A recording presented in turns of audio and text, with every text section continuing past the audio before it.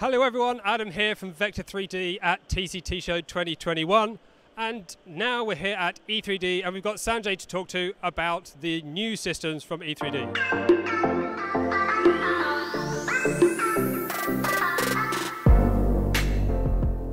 Hello Sanjay, first can you just introduce yourself, tell me what you personally do at E3D and what we're talking about today. I've recently fired myself from any form of management, which is wonderful, and wonderful people like Josh and Dave look after the functioning of the company, and I try and look after the future product innovation and vision and like what are we trying to do, how are we going to have the greatest impact, like life goals level kind of. So focusing now on what we're looking at today, what is this new hype about these E3D products? What are we looking at? Yeah, so this has been a long time coming. Josh, our camera was like what, 2013? Wow, yes. Yeah, like 20. Yeah. We're coming up to 10 years of V6, right? Yeah. And that's not really fair because V6 has been an evolving target and it looks like the same product, but it's very much not. And the reliability has improved and performance of it, all of that kind of stuff, but still fundamentally the same system. What we have here is clean slate. In summary, the brief to the guys was no tools, no documentation, no experience, 30 seconds.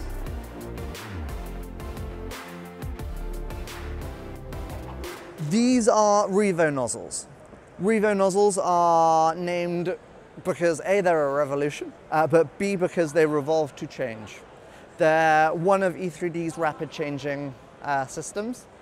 The first one, we plan to have others in the future, but this is an ecosystem much like the V6 ecosystem, that is a many years scale system.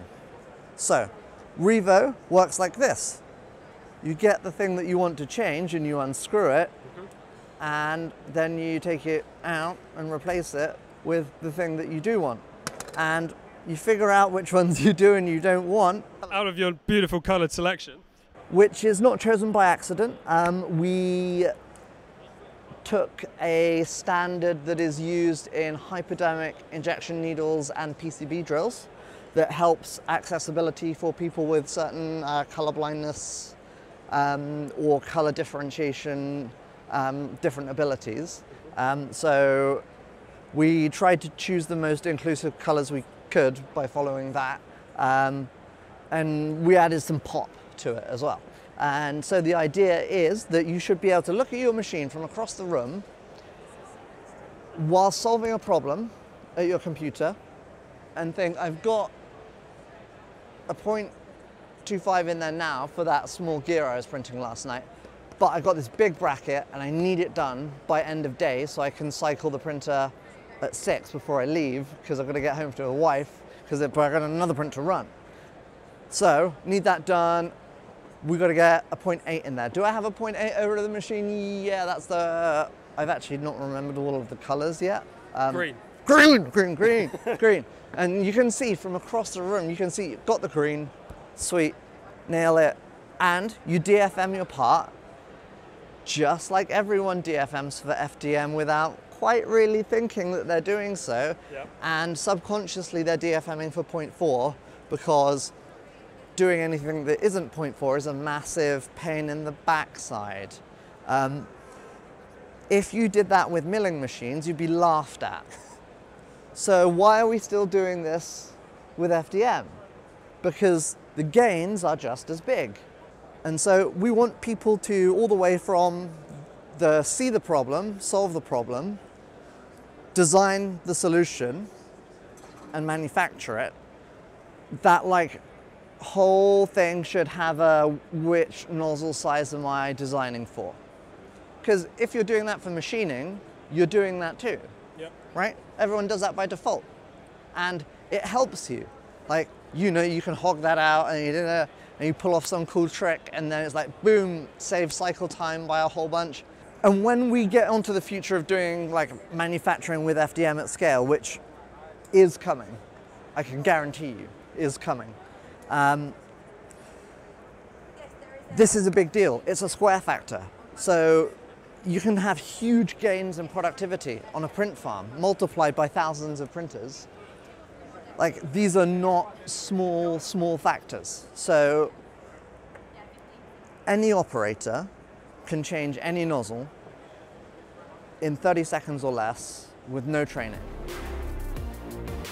Something that was, I think, one of the hardest problems we ever did at E3D. This is what used to be a heater cartridge made in one factory, a block made in another, a sensor made in another, some screws made God knows where, and an Allen key, and you put it all together into a thing.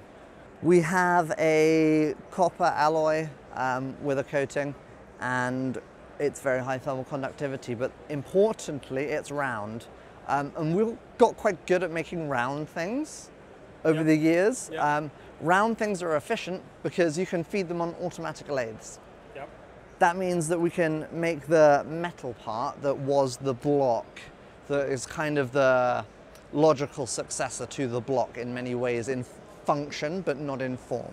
That is the metallic part that you see here. It's tiny. It heats up in like a quarter of the time. Don't quote me on that number, but it's about that. It's definitely less than half. Then we have this part on the outside, which is the printed heater. And then we tuck into, in a special way, which I will show you off camera because it's real cool. Okay. The slice engineering boy is really going to enjoy cutting these in half. But we print, so we designed it like we wanted it, because like the wires getting caught and covered in plastic and getting ripped apart. Big problem. So make sure that we've got some plastic resistant silicone over here. Strain relief, one of the largest causes of failures of hot ends. You've got steel armor under here looking out for you that we put on for you. Very good. You should still strain relieve it yourself, but there is some inherent strain relieving that is, I would say, pretty damn good. And we formulated our own custom bonding compound through months of heartache, but it's incredible. So, and that's what sticks everything together, because we're not the PTFE hot end company. Like, we're E3D, the all metal 300 degrees plus company. So the first system that's coming out is a standard thermistor temperature limited device, but this is a system that will reach great heights. The really fundamental difference about this system is it's designed for manufacturing at scale. Because when Joe and Macau stole PCB tech and used it to make a heated bed, stroke of genius, right? And once again, we stand on the shoulders of giants, and Joe and Macau and bros, this is ceramic PCB tech. It has a PTC safety effect. So you can take a 12 volt one of these and hook it into a 32 volt system, which should be pumping out 250 watts, which is like fire and meltdown, and you just get a gentle glow. And it's not a good idea, and I don't recommend that in the slightest, and that's not a specification. But the point is, this is not safety by an algorithm. This is not safety by some separate component. This is the inherent physics of how this heater is made. And I guess the biggest news is that we vertically integrated, and that's why V6 is looking a bit stale right now. So what does vertically integrated mean for those that are not into manufacturing? We're making it downstairs in the UK.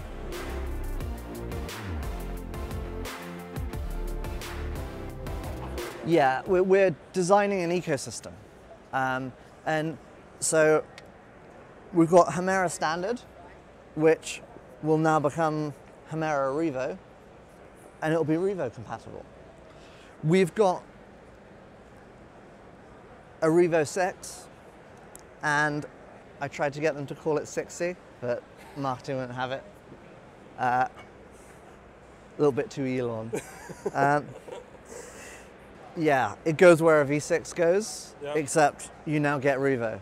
So the geometry kind of externally is exactly the same as a V6, so it's basically drop-in replacement after you've bought that? Yes, so if you have a printer that's running an E3D, genuine E3D V6.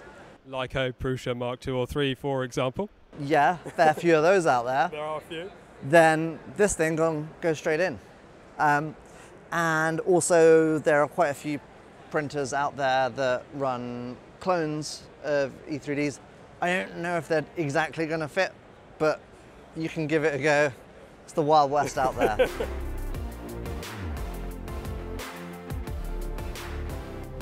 We're still optimizing our manufacturing capabilities and like reducing cycle time and running it down. It will come out of the gate slightly more expensive than a V6 for an exact V6 equivalent, but we're talking like a tenner here. We're not a $300 hot end company. We're here for, you know... For everyone rather than just for someone. Yeah, exactly. And that goes not just like price and accessibility. Like the Prusa boys made printers work and accessible by making them self-correct. And you got to hand it to the Creality guys that they made the price come down so far that a lot of people bought Enders. A lot. Right?